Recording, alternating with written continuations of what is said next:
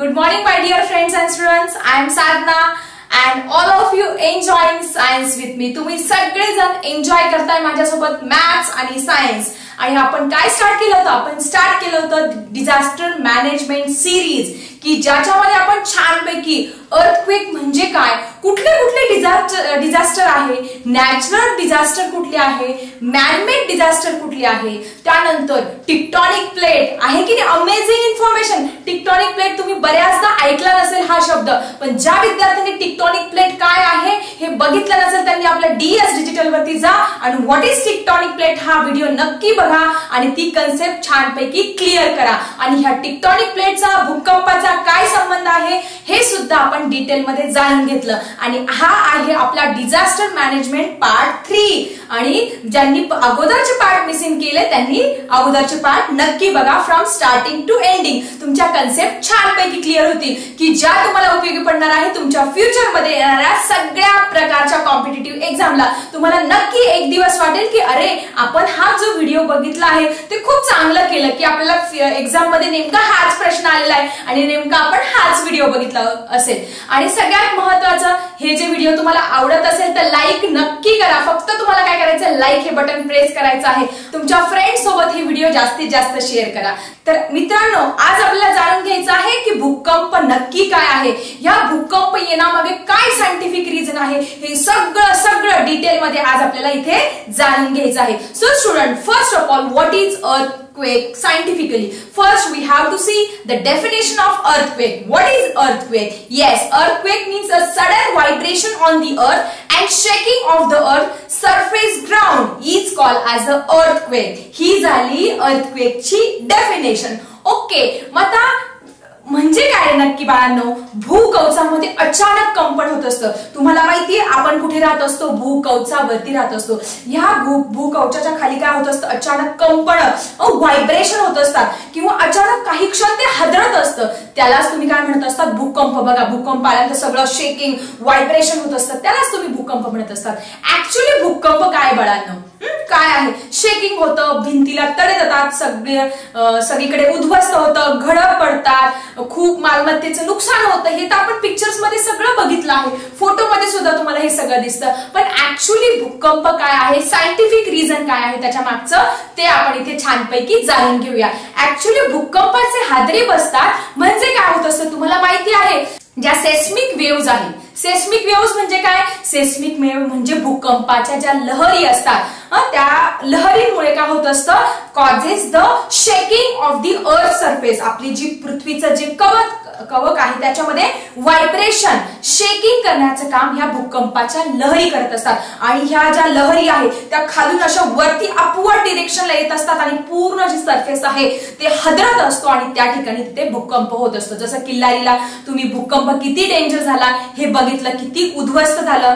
काय होत असतं? या सेस्मिक वेव्ह असं व्हायब्रेशन, शेकिंग करून असं अपवर्ड डिरेक्शनला येत असतात आणि मग तिथे सगळी जमीन आपल्याला हादरताना दिसत असते. ठीक आहे, या भूकंपाविषयी अजून आपण छानपैकी डिटेल मध्ये जाणून घेऊया. तर मग विद्यार्थी मित्रांनो, भूकंप येतो म्हणजे काय होत असतं नेमकं? हा अर्थक्वेक नक्की काय आहे? बघा, ज्यावेळेस आपल्या भूगर्भामध्ये अचानक खूप कंपन, खूप व्हायब्रेशन निर्माण होत असतात, मग ज्या पॉइंट पासून ही व्हायब्रेशन निर्माण होत असतात त्या पॉइंटला आपण म्हणत असतो भूकंप नाभी किंवा त्याला फोकल पॉइंट म्हणत असतो. बघा, आपण सर्कल काढत असतो, सर्कलचा काय असतो? सेंटर घेत असतो आणि त्या सेंटरला धरून आपण काय करत असतो? ते सर्कल काढत असतो. तसं जो भूकंप आहे त्या भूकंपाचा काय असतो? एक फोकल पॉइंट असतो. त्या पॉइंट पासून व्हायब्रेशन बाहेर येत असतात, त्या पॉइंट पासून हादरे बसायला किंवा ज्या सेस्मिक वेव्ज आहेत त्या बाहेर पडायला सुरुवात असते. त्या पॉइंटला तुम्ही म्हणणार आहे focal point. What we call it is focal point. So what is the definition of focal point? That is the point from which shocks and the waves from at the interior of the earth and spread on the surface in all direction is called as a focal point. म्हणजे ज्या point पासून हे vibration निर्माण होतात आणि पृथ्वीवरती सगळीकडे हे व्हायब्रेशनचं काय होतं? सेन्सेशन होत असतं, त्याला तुम्ही फोकल पॉइंट म्हणणार. तुम्ही डायग्राम मध्ये बघू शकतात काय काय दिलेलं आहे. ह्या डायग्राम मध्ये भूकंप, त्यानंतर फोकल पॉइंट दिलेला आहे आणि अजून एक पॉइंट दिलेला आहे. त्या पॉइंटला काय म्हणतात? भूकंप सगळ्यात पहिले ज्या ठिकाणी जाणवतो त्या जागेला, त्या ठिकाणाला म्हणणार तुम्ही EP centre. What we call it is EP centre. तुम्ही बघू शकता डायग्राम मध्ये इपी सेंटर म्हणजे काय. आणि सगळ्यात महत्वाचा हा फोकल पॉइंट आणि हा इपी सेंटर यांचा काय संबंध आहे. समजा हा आहे तुमचा फोकल पॉइंट. या फोकल पॉइंट पासून बरोबर परपेंडिक्युलर म्हणजे 90 अंशाच्या कोनामध्ये सरळ रेषेमध्ये असतो त्याचा इपी सेंटर, की जिथे सगळ्यात पहिले भूकंपाचे हादरे जाणवतात. जसे किल्लारीला भूकंपाचे हादरे जाणवले, तिथे भूकंप झाला म्हणजे तो झाला इपी सेंटर. आणि त्याच्या पासून खाली बरोबर परपेंडिक्युलर डायरेक्शन मध्ये त्याचा होता फोकल पॉइंट. समजलं तुम्हाला? मग फोकल पॉइंट काय आहे आणि इपी सेंटर काय आहे याच्यामध्ये बिलकुल कन्फ्युजन करू नका. जिथून वेव्हज ह्या भूकंपाच्या लहरी निर्माण होतात त्याला तुम्ही म्हणणार फोकल पॉइंट. आणि जिथे सगळ्यात पहिले ह्या भूकंपाचे हादरे जाणवतात, या भूकंपाच्या लहरी पोहोचतात त्याला म्हणणार तुम्ही इपी सेंटर. समजलं सगळ्यांना? तुम्ही डायग्राम पण बघू शकतात. फोकल पॉइंट, भूकंप, अर्थक्वेक आहे, इपी सेंटर आहे, फोकल पॉइंट आहे. या डायग्राम मध्ये तुमचं सगळं अगदी छानपैकी क्लिअर होणार आहे. तर सगळ्यात पहिले एमपीएससी यूपीएससी नाही सगळ्या प्रकारच्या एक्झाम मध्ये या फोकल पॉइंट वरती, इपी सेंटर वरती 100% हे क्वेश्चन विचारले जातात. फोकल पॉइंट कुठे असतो आणि इपी सेंटर कुठे असतो? फोकल पॉइंट जमिनीच्या खाली असतो आणि इपी सेंटर काय असतो? बरोबर वरती परपेंडिक्युलर डिरेक्शनला सगळ्यात पहिले तिथे व्हायब्रेशन आपल्याला बघायला मिळत असतात. त्यानंतर जसा ग्रहण असेल तर त्याच्या अगोदर आपल्या सजीव सृष्टीमध्ये सगळीकडे काहीतरी वातावरणामध्ये बदल होत असतो. किंवा पाऊस येणार असेल, पाऊस आल्यानंतर वातावरणामध्ये काय होतात? बदल होत असतात. वादळ येणार असेल तर त्या वादळाची लक्षणं लगेच आपल्याला जाणवायला सुरुवात होत असते. तसं त्याच पद्धतीने ज्यावेळेस भूकंप होणार आहे ना त्यावेळेस ह्या वातावरणामध्ये अचानक बदल व्हायला सुरुवात असतो. काय बदल होतो? हाच प्रश्न एमपीएससीच्या परीक्षेमध्ये विचारलेला आहे की वातावरणामध्ये काय बदल होतो, कुठल्या गॅसची मात्रा वाढते. तर सगळ्यात महत्वाचं ज्यावेळेस भूकंप होणार असतो, परिस्थिती निर्माण होते त्यावेळेस ह्या वातावरणामध्ये, ह्या एन्व्हायरमेंटमध्ये जो रेडॉन गॅस आहे, लक्षात राहील तुमच्या, रेडॉन गॅसची मात्रा वाढत असते आणि मग भूकंप होत असतो. समजलं तुम्हाला भूकंप नक्की काय आहे? तर विद्यार्थी मित्रांनो, इपी सेंटर आणि फोकल पॉइंट समजलं असेल. ज्या स्ट्रॉंग वेव्हज असतात ह्या भूकंपाच्या फर्स्ट जिथे पोहोचतात ना तो असतो इपी सेंटर. तिथे सगळ्यात जास्त हानी होत असते, सगळ्यात जास्त नुकसान होत असतं. फॉर एक्झाम्पल तुम्हाला माहिती आहे 30 सप्टेंबर 1993 ला किल्लारी गावामध्ये भूकंप झाला होता. तर त्याचं इपी सेंटर कुठे होतं? किल्लारी गाव हे त्याचं इपी सेंटर होतं. त्याच्यामुळे तुम्ही लक्षात ठेवायचं की जिथे सगळ्यात जास्त नुकसान होतं ती असणार आहे इपी सेंटर. आता हे जे भूकंप आहे या भूकंपाचे धक्के पण दोन प्रकारचे असतात, दोन टाइप्स असतात. त्याच्यामध्ये एक असतात माइल्ड आणि एक असतात अॅक्यूट. माइल्ड म्हणजे सौम्य प्रकारचे भूकंप धक्के असतात आणि अॅक्यूट म्हणजे असतात तीव्र प्रकारच्या भूकंपाची धक्के. आता तीव्र प्रकारच्या भूकंपाची संख्या त्या मानाने खूप कमी असते, पण सौम्य भूकंप हे खूप अधिक बघायला मिळतात. तुम्हाला माहितीये नॅशनल अर्थक्वेक इन्फॉर्मेशन सेंटर नुसार त्यांनी सर्वे केला, त्यानुसार दररोज ह्या जगामध्ये कुठे ना कुठे भूकंप हा होतोच.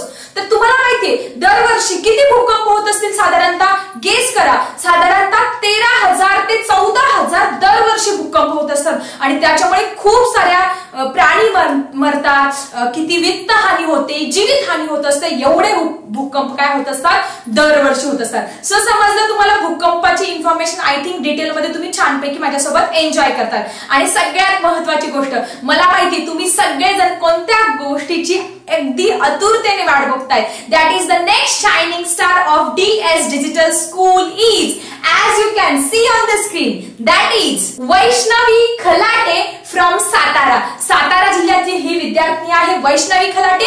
ती आपले व्हिडिओ रोज बघते आणि प्रश्नांना उत्तर देते. So congratulation Vaishnavi. तुम्हाला माहिती आहे अजून एक इंटरेस्टिंग इन्फॉर्मेशन या भूकंपाविषयी. ही जी भूकंपाच्या आपण टेक्टॉनिक प्लेटच्या मुवमेंट बघितल्या, पण ह्या भूकंपांच्या काही लहरी सुद्धा असतात. एकूण तीन प्रकारच्या लहरी असतात. माहिती तुम्हाला ह्याच्यावरती 100% जॉग्राफी मध्ये प्रश्न विचारले जातात. तर 3 प्रकारच्या लहरी कुठल्या आहे? P waves, S waves and L waves. या 3 प्रकारच्या लहरी म्हणजे प्राथमिक लहरी, द्वितीयक लहरी आणि पुढे काय आहे लॉंग पिरियड किंवा काय म्हणतात तृतीयक लहरी म्हणणार त्यांना. तर सगळ्यात पहिले आपण पी वेव्हचा स्टडी करणार आहोत. त्याला प्रायमरी वेव्स किंवा प्राथमिक लहरी सुद्धा म्हणत असतात. या खूप डेंजरस असतात आणि ह्या सगळ्यात फास्ट सर्वात पहिले इपिसेंटर पर्यंत पोहोचत असतात.